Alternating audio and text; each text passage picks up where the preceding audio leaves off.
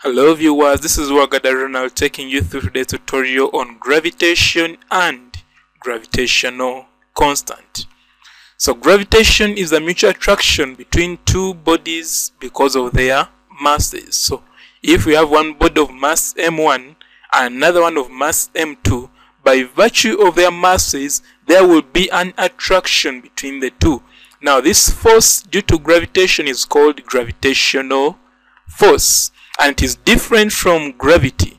Remember, gravity is defined as the pull of the earth due to gravitation between the earth and the object. So it is different because this one is between any two objects, but gravity is between the earth and one object, and that force is vertically downwards. Why? Because it is towards the center of the earth, and that force is known as weight of the body. So if the body is of mass m, this force will be equal to mg, where g is the acceleration due to gravity. So Newton's law of gravitation, it states that every body in the universe attracts the other with a force that is directly proportional to the product of the masses and inversely proportional to the square of the distance between the masses. So if there are two bodies, one of mass m1 and another one of mass m2, and these bodies are separated by a distance r, then the gravitational force will be proportional, this force will be proportional to the product of their masses, that is m1 times m2, divided by r squared, because of the r squared is inversely proportional according to Newton's law. So F is proportional to m1 times m2 over r. That is what Newton's law states. But this force is not easily noticed between two bodies of ordinary masses in daily life. Why? They have a very small value of the gravitational constant, and therefore the force between ordinary bodies of ordinary masses is small. Hence their acceleration is too small to cause any noticeable motion. The only acceleration that is noticeable is the acceleration due to gravity g. And why? Because the earth is relatively has a higher mass. So we shall now go to gravitational constant. Gravitational constant, from Newton's law, this is to remove this proportionality sign, we have to put there an equal sign with a constant of proportionality. Now that constant of proportionality is what we call gravitational constant, and is numerically equal to F. If m1 is 1 kilogram, m2 is also 1 kilogram, and r is 1 meter, then F will be equal to g numerically. What does that mean? It means that gravitational constant is equal to the force of attraction between two bodies, each of mass 1 kilogram and lying at a distance of 1 meter apart. Now this gravitational constant is usually denoted by a letter G, capital G, and in A-level physics we shall take it as 6.67 exponent negative 11, and the SI unit is Newton meter squared per kilogram squared. So we shall use this formula to go through the solution to this problem.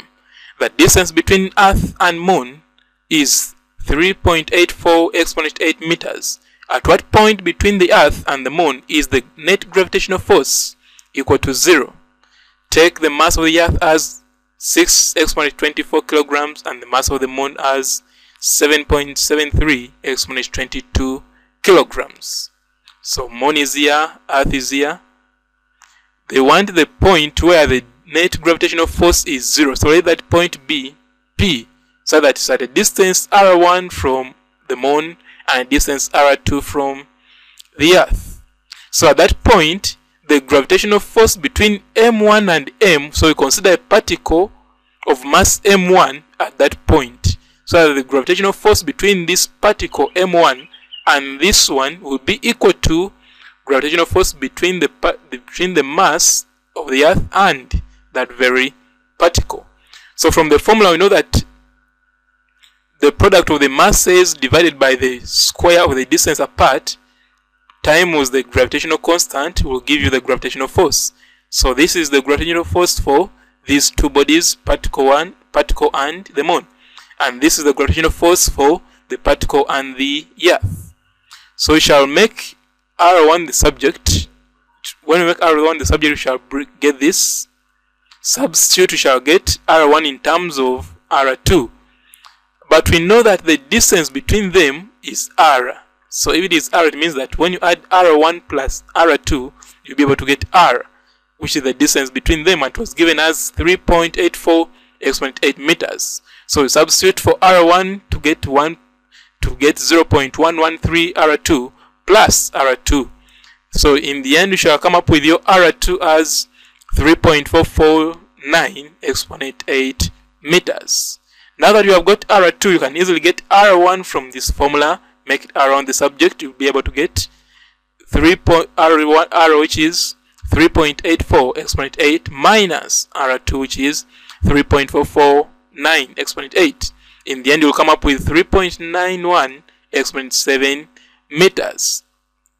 So that will be the point where there will be zero gravitational force.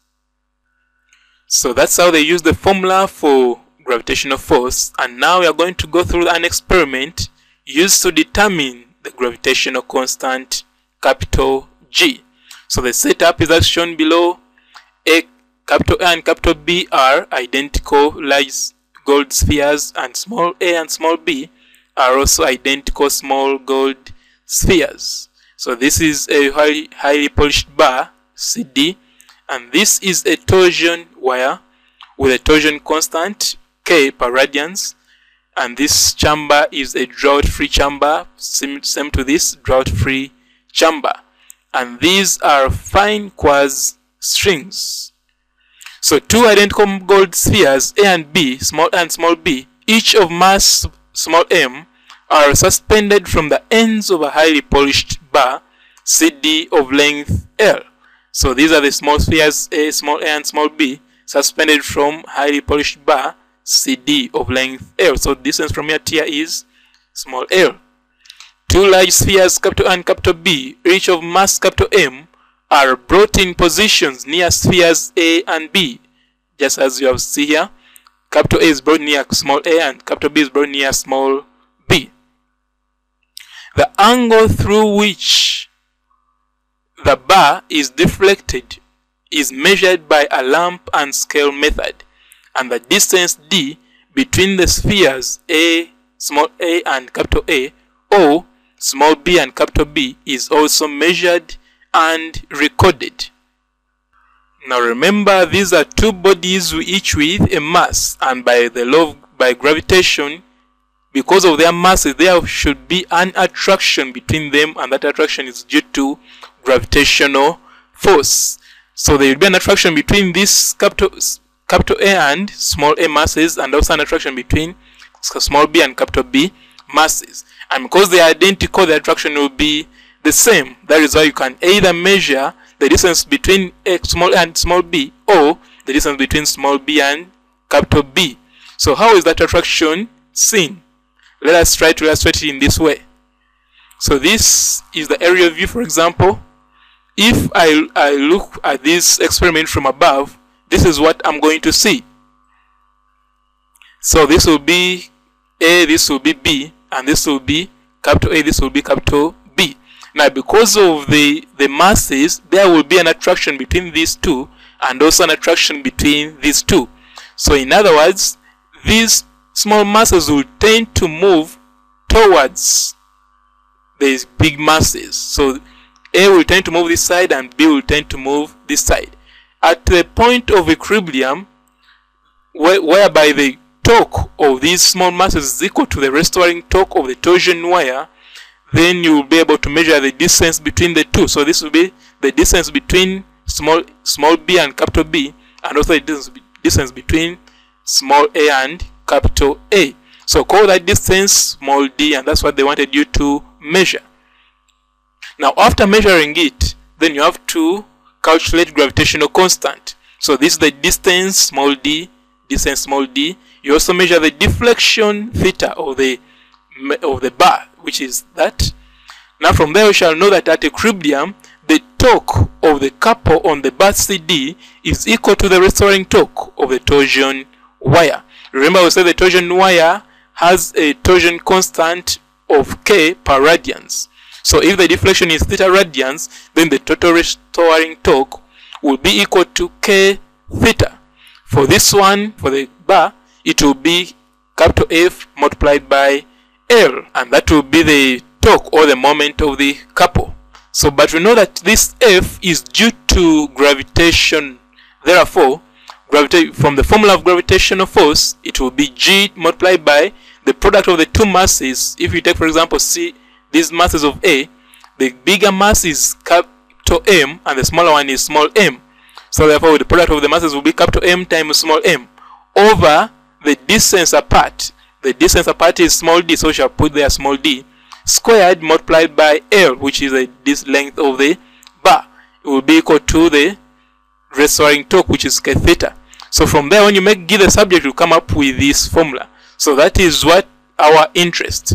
Therefore, after measuring all those ones, you'll come back and calculate the gravitational constant, which is required from the formula this, which you have already derived here. So that is how they determine gravitational constant. And that brings us to the end of our lesson. Thank you for watching, and please subscribe to my channel, Rowa, a learning platform.